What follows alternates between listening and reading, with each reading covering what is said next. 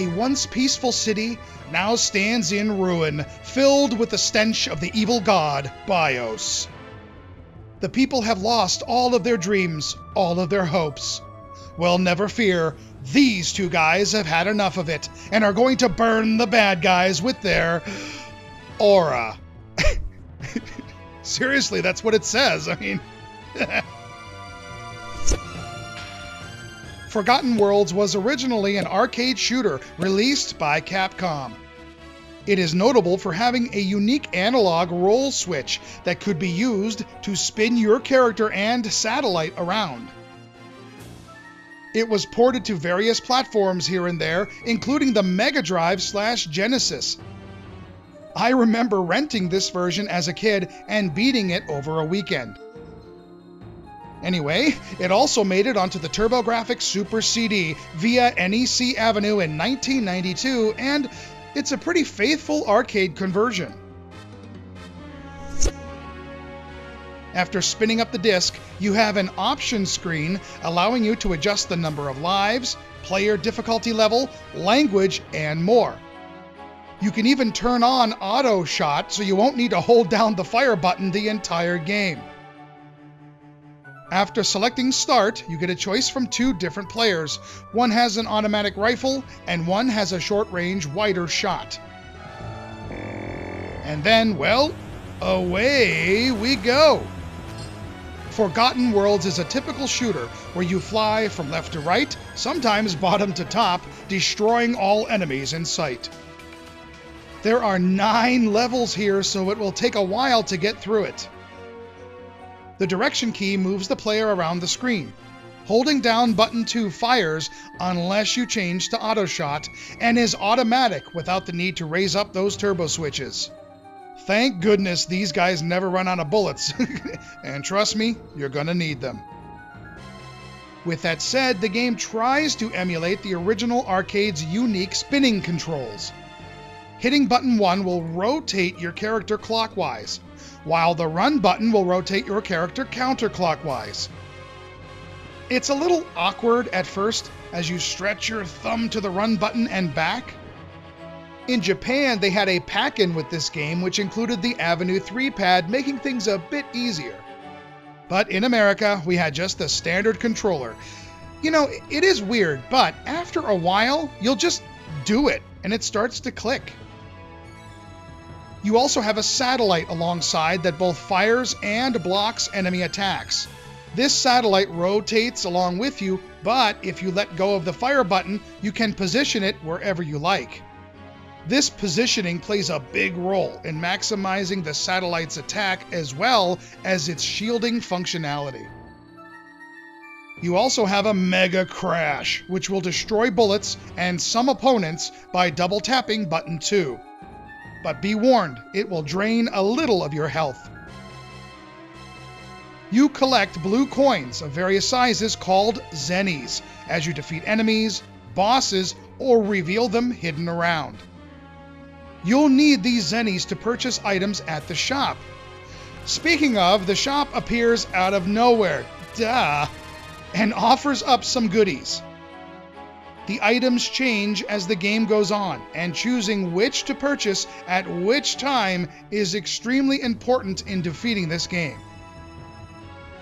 Along the way, you also have bonus items scattered about that offer points, Zennies, energy replenishment, or even a free protector/armor. Take note of where these items are, especially the armor and energy, so you don't need to spend money on those at the shop. The enemies you'll encounter are very unique and somewhat bizarre.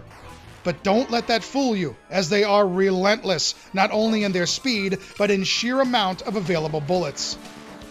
In fact, compared to the Genesis port, the TurboGrafx version seems to have more firepower abound as a whole. It also retains all of the arcade levels and bosses, which is a great thing. Speaking of bosses, they are all unique, large, have different patterns, and, well, some are a pushover based on what weapon you have. This guy I couldn't do squat with because, well, he's impervious to lasers. Until I got the flamethrower, that is. The final boss is also a pain without proper placement and a little luck. The stages are all definitely otherworldly and range from this to this to this. Visually, this Super CD is quite faithful to its arcade counterparts. It looks pretty good, and if they only found a way to sneak in some multi-scrolling backgrounds, it would be close to perfect. The enemies and bosses are pretty detailed, of a good size, and each stage has a unique look. A tiny bit of flicker and slowdown along with the boring still shots between stages don't detract from the game being graphically sound. The music has been redone in that CD quality Red Book audio way, and it is excellent.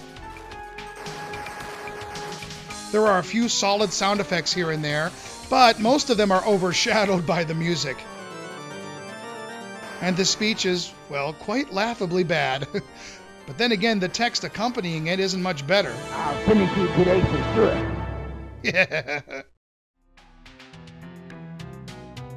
We discussed the controls already, and while I wouldn't say they ever feel amazingly perfect, the game does a good job trying to pay tribute to the arcade's original control scheme. It will take a while to get used to, and you may spin the wrong way as you get the hang of it, but I think the control variation makes Forgotten Worlds a unique experience. You are given a few lives, and even though the game keeps track of score, there are no extra lives awarded, so buying the resurrection potion is a thing here. When you die, you start right where you left off. If you use one of your few available continues, poof, it's back to the beginning of the stage. Forgotten Worlds is a pretty good shooter and definitely a faithful arcade translation. But honestly, this version of the game always felt a little unpolished to me at times. The weird fade to black before a boss, while you're still in the middle of a battle is, well, weird. You also have no life counter on the main screen, and variable loading times with a few that seem a titch too long. There also is no multiplayer option like in the arcade, except for a special code you can input to allow a friend to control the satellite. And well, that's actually kind of cool. With all that said, the game will need to click for you, and once, or if it does, I think you'll enjoy the experience. You need patience to figure out enemy and boss patterns, become comfortable with the game's spinny controls, select the right paths to go, and even maximize zennies to purchase items, especially that tracking laser. It's awesome. It's not the easiest shooter, so when you finally clear this one, it's time to celebrate.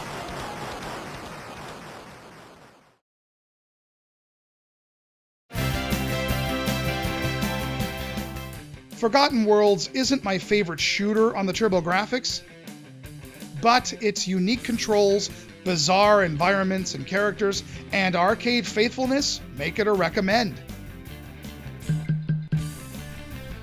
Now, if you'll excuse me, I have some aura I need to burn some folks with.